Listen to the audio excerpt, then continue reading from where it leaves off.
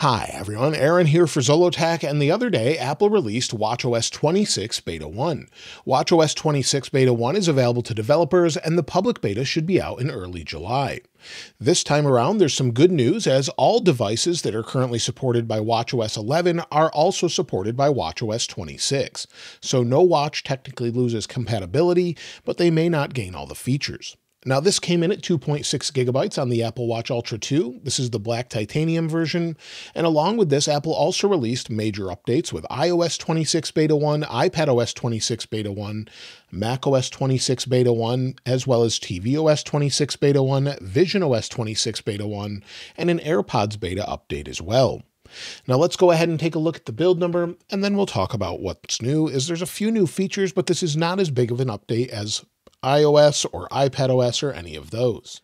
So if we go into settings, within settings, we'll scroll down, go to general, then about, and as you can see, the first build is 23R5280M. And this particular build, like I mentioned, is an early build. It should get much better, and it is a little bit buggy, but we'll talk about that in a moment. Now you can see it has an all-new design. This is the new Pictures watch face that they've updated, and you can see that if I go back to the icons, we have sort of this glass or liquid glass look, just like we do on the iPhone with the control center and more. So Apple has carried this across to all devices this year and made them more consistent. So for example, if I go back out, so you can see all the different apps here, there are some changes with things such as translation. There's some updates to some of the icons, and again, some of these could change before it releases to the public. But if we go back home, go to the control center, you can see the glass look. This is not as animated as I would have liked, but you can see what it looks like here. So you have the option to scroll through it just like normal. Of course, you can edit them, change them to whatever you'd like, and it just has that glass look to it, or liquid glass. If we go back to the main watch face here, I have this set to rotate, and you can see what it looks like there. You actually have to set it in the watch app. So if we go into the watch app here, give it a second to load, go to the face gallery down at the bottom, you can see it says the latest Apple Watch faces. If we go into that, you can see photos, and you can see the one that I have set here is some photos that are rotating or shuffling through different ones, and I'm using the dynamics sort of watch time here, but you can change this to whatever you'd like. You can also customize the font, the numerals, as well as the style, photo color, and if we tap here, you can see if I switch back, it says glass. So that's the difference there. There's not really a whole lot of new watch faces. They have changed the overall watch face picker though on the watch itself. So if we press and hold, go over and then add a new watch face, you'll see we have the same sort of thing where it says new watch faces, and browsing and discovering watch faces is in a redesigned gallery that's categorized this time.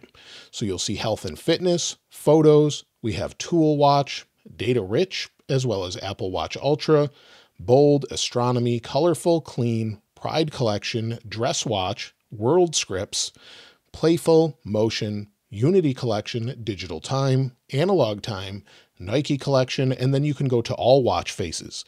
Then you can scroll through like you could on the previous version. They've also removed 5 different watch faces as well. The Toy Story watch face, the Vapor watch face, liquid metal, fire and water, and the gradient watch face. All of those are gone, so you'll see we have color, but if we scroll down to G, the gradient watch face is missing. So whether or not they bring those back, we don't know, but they've changed that for now.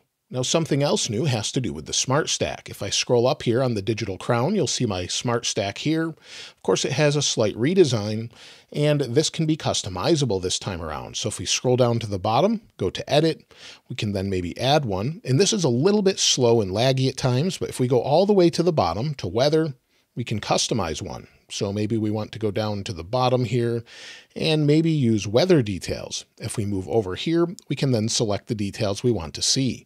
So maybe air quality, and then I guess wind. There we go. If we exit back out, we'll hit the little check mark there, and then we have our customized widget or Smart Stack widget. So that's something that's been updated. However, if I scroll through it, you'll see I created one before, and they go underneath, as I'll probably use this one on top. But you get the idea where you can customize these, whether it's workouts or maybe something such as activity, you can change that around. They've also updated the prediction algorithm. So based on what you do daily, for example, if maybe you're on your main watch face here and you go to the gym every morning and you start a workout regularly at a specific time, a workout hint will show up at the bottom of your watch, and then you can just tap on it and it will bring you right into your workouts. The same thing is true in a remote location. This was an example given by Apple. So if you're without Wi-Fi or cellular, it can then give a hint that maybe you want to use Backtrack to find your location where you started. So that's something that's been updated using the algorithm. Something else they've updated, probably the major thing, has to do with workouts. If we go into workouts, we'll give it a second to load here, and you'll see we have a new welcome screen. If we scroll down, it says welcome to workouts. They've changed the overall design of it. And as we scroll down, you can see we have something new called Workout Buddy. Now, this is probably not on all Apple Watches, but it says Workout Buddy helps you stay motivated with generative audio built with voice data from Fitness Plus trainers. Get encouragement during your workout with a pep talk to kick things off, highlights along the way, and a summary. So it can give sort of encouragement. And if you want to enable that, you can. You don't have to use it, but if you want to use it, you can do that and then select a voice. So you'll see it's downloading voice 1. We'll give it a moment to download and then we'll take a listen. So it says voice 2 is downloading. Let's go ahead and tap on voice 1. Well, we'll go to voice 2. We'll tap voice 1. So you can hear the two different voices as far as the options we have, and then we can just tap done when we're done selecting it. And now you'll see the new interface. So they've made this a little bit easier. If maybe you're working out here, you can see you can just press start, the little play button there, and then we can go into our media on the left and we can autoplay media this time. It can select music for you based on the type of workout you have and what you normally listen to. It can pick it for you, or you can choose the media yourself, and it will also suggest media based on podcasts or music you regularly listen to when maybe you're doing this workout. So maybe you're taking a walk, listening to maybe a podcast, it can suggest those for you, or again, it can completely select it for you, and then you can listen that way. Something else they've updated has to do with the workouts themselves. So we have a new workout view, so we can see metrics, metrics 2, we can include those, heart rate zones, segment, and you'll see the other things here as well, elevation. So if you want all of those included, you can then use them there. If we scroll down here, you'll see all of our different workouts. So it's just got this nice little redesign and makes it a little bit easier to see. If we go into notifications, you can see those here as well, where we have different alerts where it will tell us speed alerts, heart rate, cadence, power, and everything else. So you can turn these on and off directly from the app. And then the option in the upper right, if we go to that, you can see we have different things such as our custom workouts. So you can see our goals, go into custom, and if you want to create a custom workout, it's just a faster way to get into this that makes it a little bit easier to understand the overall layout. Now, another feature is the ability to use Live Listen on your iPhone and have a transcription sent from your iPhone to your Apple Watch so you can read what's being said at the same time. I haven't been able to find this yet. I looked through all the settings. I tried out Live Listen on the iPhone, and so far I'm just not seeing it. But let me know if you've seen that yet, if you've tried it out. Now, Messages gets a few new things as well with live translation. So the same thing that you get on the iPhone with iOS 26, conversation backgrounds also carry across. So if we go into our Messages, and you can see within Messages, if I tap in the upper right here, scroll down, I have the option to auto translate. So you can translate in real time. If maybe someone's typing to you in Spanish, you want to read it in English, it can do that. So that's an update that's available. And then also background images, like I mentioned. However, I'm not seeing those just yet. I do have one set on my iPhone for the same conversation. So you can see it here, but I'm not seeing it on the Apple Watch yet. And I don't see a separate way to set it just yet.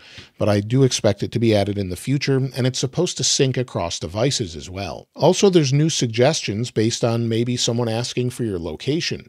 It can pop up and offer your location via Find My or give different directions. So that's something under suggestions you'll see if someone's asking for that information. Also, when you're on a phone call, you should have the option to put it on hold and then have Hold Assist take over for you.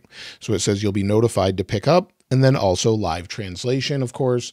And then you can then manage unwanted calls from the watch also. So that's a new feature with spam filtering, and you should be able to manage those here. I'm not seeing those options yet, at least on the watch itself, but again, this is an early beta, so maybe they haven't added it yet. There's now some new options for notifications. One of the things it can do is adjust the volume of your incoming calls, notifications, and Siri based on the ambient noise around you. So if you're in a quieter environment, maybe you're in a meeting or in a library, it can then pull the volume down as you're getting notifications or calls. You can, of course, turn this off in your settings. So if you go to settings and then you scroll down to sound and haptics, you'll see we have automatically adjust volume. And then you've got level, default, and then we have quieter or louder. So you have those as new options. And then also there's a new gesture where you can flick something away if maybe you don't want to answer a call or see your smart stack. Again, that's under gestures in your settings. And you'll see that here as we scroll down, we have wrist flick. It says quickly turn your wrist over and back to dismiss anything and return to your watch face. So if you have this on your wrist, let's try it out. You should be able to, maybe you're in the smart stack here. So we'll go back in. We're in the smart stack. We should be able to flick it away, and then it goes away just like that and gives me some haptic feedback that it went away. This will work with notifications, mute incoming calls, and close the smart stack just like I showed you, and also silence alarms or timers. They've also added a new option here, or a new app rather. If we go into our apps, scroll down to the bottom, you may have already seen this, but we now have notes. So you'll see we have our Notes app within here. It's syncing across all of the platforms. So from my Apple Watch to my iPhone, Mac, and iPad, and you can see your notes here. So you'll see visionOS 26 at WWDC, and you'll see some of my notes from that. So let me know if you'd like me to cover that in a separate video as well. As far as anything else new, well, that's pretty much it for watchOS 26. It's a fairly small update. And as far as the overall performance, it's been pretty good, but you may have already noticed some of the touch inputs are a little off. They're a little bit slow sometimes when going back and forth, and just overall sometimes a little odd. Sometimes it does feel a little sluggish, but again, it's beta 1, and if you're having issues, make sure you report them in the feedback app. That's something that Apple uses. If you're using one of the betas, make sure you use the feedback app on your iPhone, report any issues you have so they can get that working this time, and hopefully better than ever. When it comes to battery and battery health, well, I've left this off the charger all day long and we're at 45%. So battery life is not great overall so far on this beta. I wouldn't expect that for the first day, but if we go back here, let's see if we can go to battery. We'll scroll down to battery. Under battery, you'll see I'm at 45% like I mentioned, and under battery health, I'm at 100% capacity still. The Apple Watches seem to hold up pretty well that way. If you're wondering if you should install watchOS 26, well, at this point, I probably wouldn't do that. If you need something stable, something you rely on, I would wait until the public betas or till the final release. And based on what we know already, most likely, if we go back here to our calendar, most likely we'll have beta 2 probably on the 23rd. A couple Mondays out from the initial release is pretty typical. So probably the week of the 22nd, and we'll have it on the 23rd through the 25th. However, Apple hasn't given a specific time, but they have told us to expect a public release in the fall.